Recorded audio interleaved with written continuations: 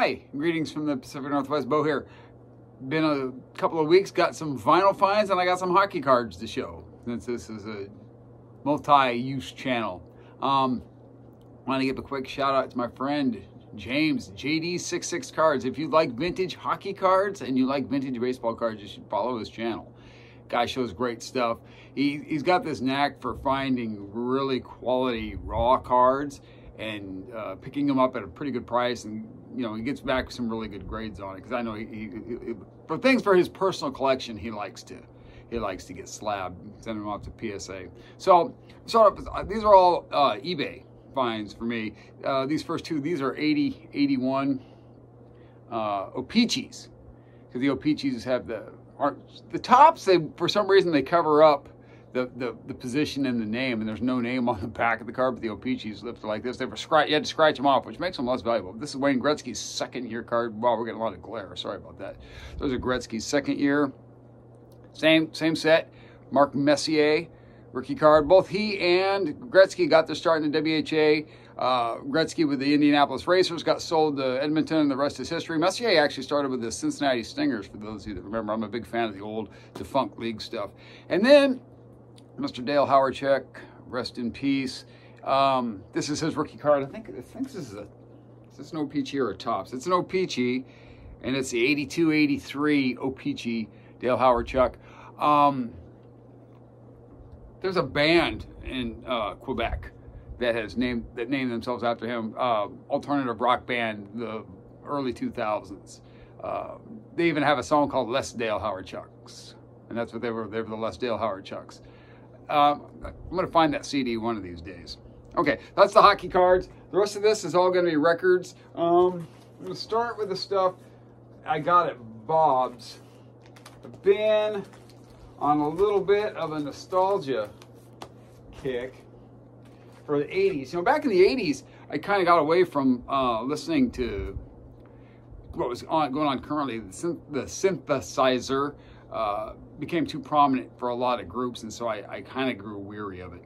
And I started discovering 60s music, you know, the music of my parents' generation. So anyhow, so I've been picking up some 80s stuff. But back in the 80s, I was buying cassettes. We didn't buy vinyl back in the 80s. Cassettes were portable. You could take them to parties, play them in your boombox. We called them something else back in the day.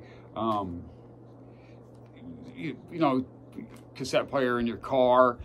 Cassettes were cheap, so that was what everybody was buying back then. I remember my friend Jack. He was the first one to ever have a CD player. That was probably in the late 80s. And it's, you know, it was just, I think it plugged into the cigarette lighter, and then the cassette thing plugged into the cassette player, and it skipped a lot. Not the best technology. So this first one, this is, of course, this is Till Tuesday. Aimee Mann, who didn't have a crush on Aimee Mann back in the day. This, of course, has the hit Hush Hush, Voices Carry. Had to pick that one up. These were all, shout out to Bob too. All these 80s records came from Bobland, which is in downtown Shelton. It's a good story. He's got good prices. Check him out, folks. This is a group called Boy Meets Girl, and this is their album Real Life. It had the hit Waiting for a Star to Fall. They were songwriters in Seattle, Washington. They couldn't find anybody to record their song. Somebody suggested that they record it themselves, so pick this up just for the hit. Now, I don't think there was much else that they did. So this is Survivor. You know, the funny thing is, everybody remembers Eye of the Tiger, but this album, Vital Signs, this actually has quite a few good, I mean, I was like, oh yeah, I remember that song was a hit. That song was a hit. It's got I Can't Hold Back, High on You, The Search is Over. All three of those were all hits for Survivor back in the 80s. Everybody remembers Eye of the Tiger, of course, from the Rocky movies, but Vital Signs is I thought this was a pretty decent, you know, all album. I'd forgotten how good it was. Tom Tom Club. I'm a big fan of Tina Weymouth, and this is her and her husband from Talking Heads, their side project. They did a couple albums. I think this is the easier to find one, but lesser known at the same time. It didn't have the hit. But anytime I can find Tom Tom Club, because I never see their stuff. I decided to pick it up. All these for $5 at Bob's. Good price. This is still sealed. This is Katrina and the Waves, Walking on Sunshine. Of course, the Michael J. Fox movie. Or he was a businessman. It's one of those 80s movies that was great, and it's kind of lost to time. When people talk about the best movies of the 80s, nobody mentions it. And I can't even remember what it was called. Was Catherine O'Hara in it too, maybe? Maybe she wasn't. I don't know. No. Yeah, doesn't matter. It was a good movie. I saw it back in the day. I liked it. Berlin. My favorite song from them is actually On the Metro, Riding on the Metro, which is not on this. This is the hit Take My Breath Away, which I believe was in the original Top Gun movie. You know, I never saw the original movie. I never saw the remake. You know, I never saw E.T. either. Never saw. There are a lot of. I'm a big movie buff. Me and my brother and our friend Amos, we went to a lot of movies back in the 80s. Never saw those movies. We never saw. Wasn't interested in those ones, I guess. This is a great find. This is ABC, The Lexicon of Love. This has got, of course, Poison Arrow and The Look of Love on it. I'm a big ABC fan, you know. This is probably one of them, and NXS were like my favorite groups back then. You know, I would say that, and then I'll find somebody else. I'm like, oh yeah, I like those guys too. This is XTC Skylarking. I actually had an original copy of this. The original copy is, you know, because it doesn't have the song Dear God. But Dear God is on this one. That's the only song from them that I really need. And yeah, although I do like Mayor of Simpleton as well, which is not on this album. But not bad. XTC, Skylarking. And then recently I was gifted by the Vinyl Guru a sweet white, it was on colored vinyl, white label, red vinyl though. She picked up for me at a record show when she was in Europe. But I happen to find this is, so now I have two copies because this is a pretty clean original copy too. So the price on that was right, so I picked that up. This is a record, you know, that I've been looking for a while. I couldn't find it. Now, because of a generous gift and now finding it, I've got two copies. Well, I've also threw these in free. There was a time where I was trying to complete a Stax record run, and this is Uptight, which was a movie. It's the soundtrack. It was done by Booker T and the MGs. And I saw a documentary about Stax recently, and the interesting thing was Booker T and the MGs were like the wrecking crew for Stax. They played on all the records. They were like the studio artists. So good stuff. I've always wanted to find from Booker T and the MGs an original copy of Green Onions. I've never even seen one. No, with all the weird psychedelic stuff I was able to find over the years, there was some R&B stuff that I just never came across that I was looking for. But there you have it. These did not meet a condition that Bob was willing to sell in his store, so he just gave them to me. And the jackets are VG minus. I would say the records are probably VG plus. They both played through, no skips, very minimal surface noise. In fact, if I just took them and had them, if I had a spin clean and cleaned them, they'd probably play even better than that. This is Johnny Taylor with Who's Making Love to Your Old Lady? Well, you were out making love. It's a fantastic soul record. Stax really knew what they were doing, put together some good stuff. The rest of this stuff all came from Rainy Day. You know, I've been on this lounge, I call it lounge jazz. These aren't all lounge artists, but easy listening. I read through a lot of people's ideas of the top albums in that genre, and I try to find them and pick them up.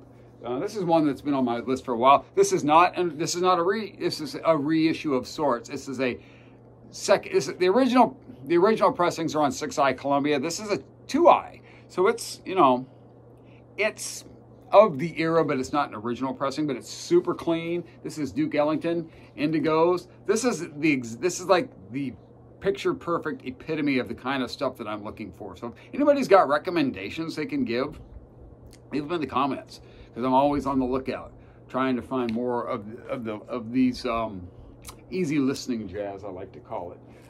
And then Adam at Rainy Day, he recommended I get this. He said when his daughter was having a hard time sleeping, that he would put this on. And this is Night Train by the Oscar Peterson Trio. This is a fantastic record. This, of course, is a reissue. It's the Acoustic Sound series that says audiophile reissues from the world's greatest jazz labels. And this is on Verve. this is a great record. I enjoyed listening to that. And then so not this album, but Hank Mobley on a lot of lists. One of his records, and I can't remember the name of it. It's in my phone, which I'm recording on, so I can't get into it. But Hank Mobley has an album that a lot of people consider one of the top easy listening jazz records of all time. Rainy Day didn't have it. I picked this up just because it's got Donald Byrd and it's got Herbie Hancock on it. So I thought this would be worth a listen to. It's a reissue off of Blue Note. It's pretty good. It's got a little kind of like peppier kind of jazz in it. So it's not something I really would want to play at night when I'm trying to sleep, because that's what I do. I put a jazz album on, go to bed. I also, when I'm cooking dinner, I like to do that now. So I think it helps with digestion. That's what my story, and I'm sticking to it.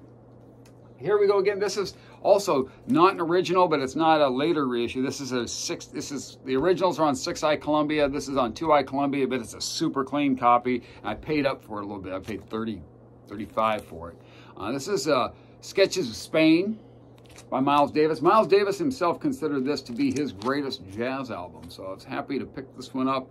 I do like it. I have it on CD, so I didn't really need it on vinyl, but you know, here we go again, making making those kind of decisions. Do I really need it on vinyl? Well, I got it on vinyl, so I need a haircut, by the way, folks, so I apologize for my hair. This is John Coltrane and Johnny Hartman. This is on a lot of people's list too, of the easy listening. Johnny Hartman's got some great vocals, and of course Coltrane is Coltrane. This is a nice, really nice record.